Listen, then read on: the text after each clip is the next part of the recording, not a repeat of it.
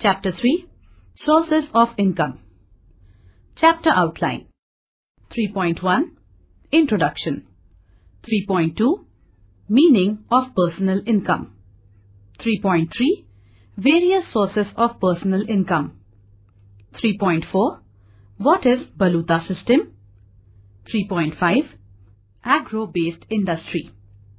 3.6 Modern Sources of Personal Income. Learning Outcome. After reading this chapter, you would be able to understand meaning of personal income, sources of personal income, Baluta and Aluta system in agriculture, nature of small-scale and cottage industry, and modern sources of personal income. 3.1 Introduction. We have studied in the earlier chapter that human wants are unlimited and they go on increasing. People purchase many things like dresses, books, vehicles, mobiles, shoes, and so on. It requires money to fulfill human wants. So, an individual has to earn an income. 3.2 Meaning of Personal Income. Personal income is the sum total of earnings received by a person during a given period of time. A person receives income for his contribution to the production. I work in a factory. I earn wages. I work in an office. I earn salary. I am a businessman. I earn profits. 4 factors of production are required for production of goods and services. They are land, labor, capital, and enterprise. Land earns rent, labor earns wages or salaries, capital earns interest, and an entrepreneur earns profit for the work done. Income is paid in cash or in kind. In rural areas, income is paid in the form of wages as well as food grains, commodities, etc.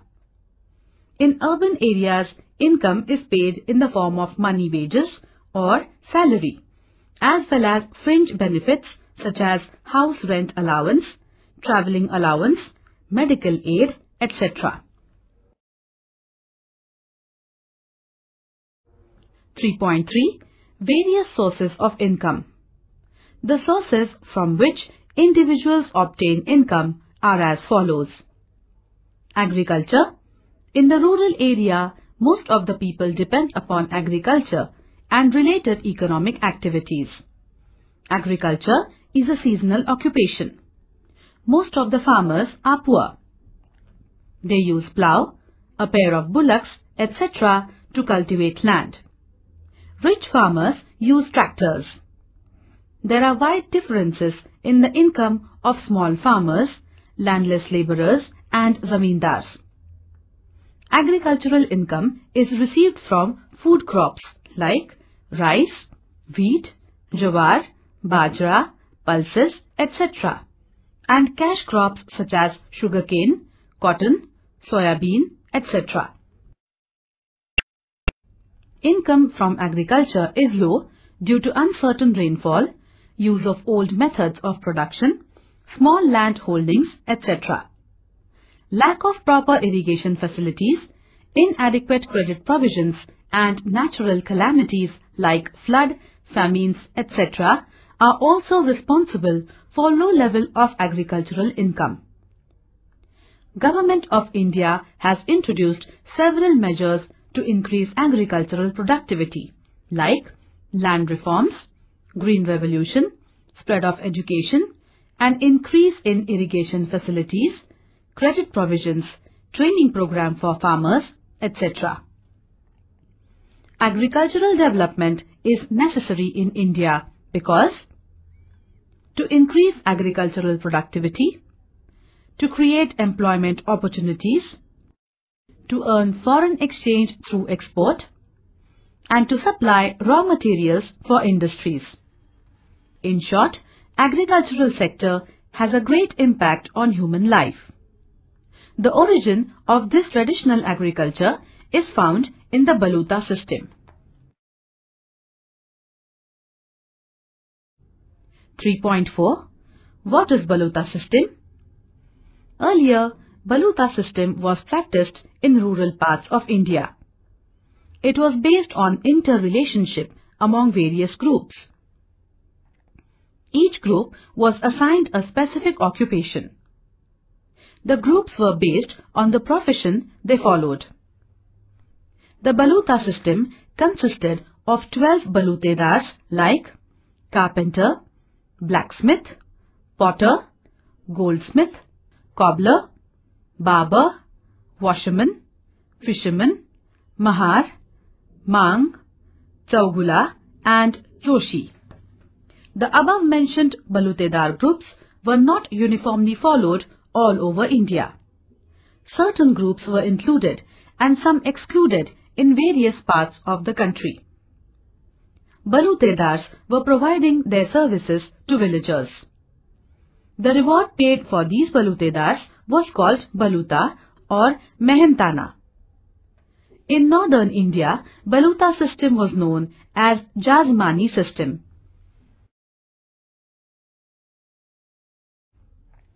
Main features of Baluta system. The society was divided into various groups. There was a division of labor on the basis of occupation. Man's occupation was determined by his birth.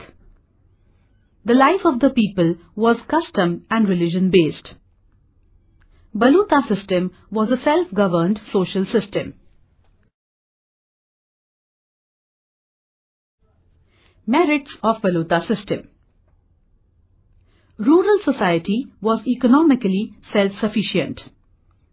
There was no problem of unemployment because same occupation was followed by the next generation. Human needs were limited and so there was economic stability. There was social integrity. Demerits of Baluta system. There was a limited scope for development.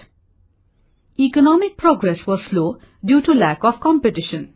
There was exploitation of lower income groups. It prevented changes in occupation. In short, Baluta system was a self-governed social system. Due to social reforms today, one can choose any occupation as per his ability and willingness. 3.5. Agro-based industries. Industries which depend upon agriculture for raw material are called agro-based industries. Development of agro-based industries is necessary for the use of local resources and skills. It is an important source of income for rural people.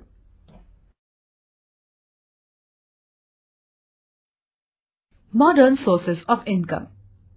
In urban areas, people are mostly engaged in service sector to earn income. It includes transport, communication, banking, insurance, computer services, etc. Transport and communication are nerves of the economic system. Transport helps in internal and international trade. It expands market. It also promotes tourism, which creates employment. Various modes of transport like airways, railways, roadways and waterways also help many people to earn income. Means of communication like postal services, telephones, mobiles, fax, email, etc. help to expand business and increase income of the people. Now, postal services are revised by Speed Post. Courier services are provided by private sector.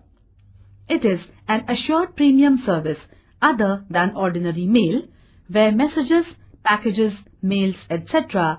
are quickly and safely delivered to respective customers by taking certain service charges. It is also a good source of income. CA. In India, the profession of Chartered Accountancy, that is CA, is a profession of social prestige. So, being a CA is a preferred choice for the students of the Commerce faculty. One can earn suitable income from this profession. Certificate given by CA is essential for tax payment and to take loan from banks. Lawyer. A law graduate can become a lawyer, LLB. Nowadays, lawyers are in high demand, also in the corporate sector. Lawyers having additional qualification with good academic merit would be preferred as legal advisors in most of the companies.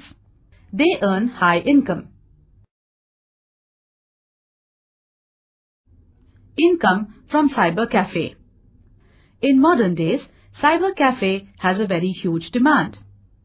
Due to revolution in information technology, cyber cafe owners earn money from various ways like giving color printouts, downloading information material, songs, videos, games, movies, etc. Many internet operators provide various opportunities to cyber cafe owners to increase their daily collection. It is a profitable modern business.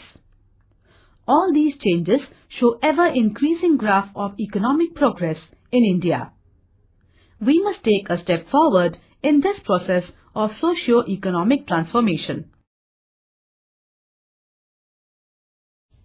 Income from professionals. Professionals' income is the earning received by any professional for intellectual skill. Some of them are as follows. Doctor.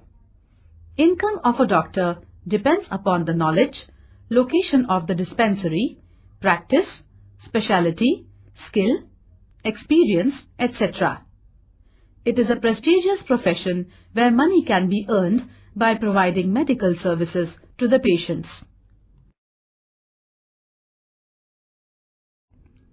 Trade. Development of trade is also important because it generates employment. Trade is classified as internal and international trade. Internal trade means purchase and sale of goods and services within the boundaries of a country, whereas international trade means import and export of goods and services from one country to another. Trade is useful for exchange of commodities, supply of raw material, delivery of final goods from industry to the market and from shops to the hands of the consumers. Today, there is electronic trading or e-trading, that is, buying and selling through internet. Thus, trade plays an important role in economic development. Certain forces like urbanization, industrialization, globalization, modern means of transport and communication, etc. brought major changes in trade.